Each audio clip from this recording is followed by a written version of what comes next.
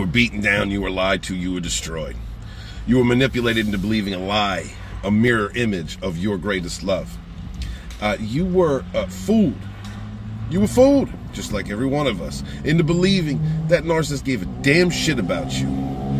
But you know what you also did? You survived. You kept going, you found your worth again. You refused to yield, and you refused to kneel.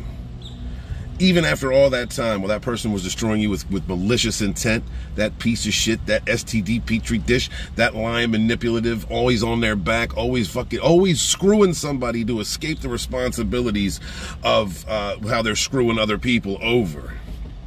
That person with no light in them, they tried to steal yours. They tried to suckle off of it. The symbiont, that parasite, that piece of trash. They tried, but look at you now. And even if you're still in the heat of it, even if you just went no contact, even if you're just now walking away from it, you have a strength you don't even realize yet. That toxic piece of trash tried to remove who you were, to establish their damage in you, to make you just as toxic as they are. And it didn't hold. It didn't take, because that's not who you are. You're compassionate, kind, good. You love with a true heart. You represent yourself the way that you actually are. Not falsely like them. You weren't destroyed. You were put through the fire. You were put into the forge, meant to become stronger. That's all.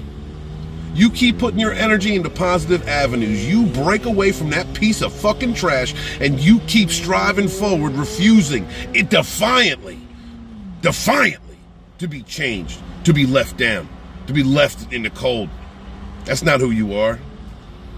You're a powerful fucking person. You don't even realize how strong you are yet. And once you healed, you'll get to where I'm at. You get to where I'm at, and you don't even care about that toxic person anymore. You don't give a shit.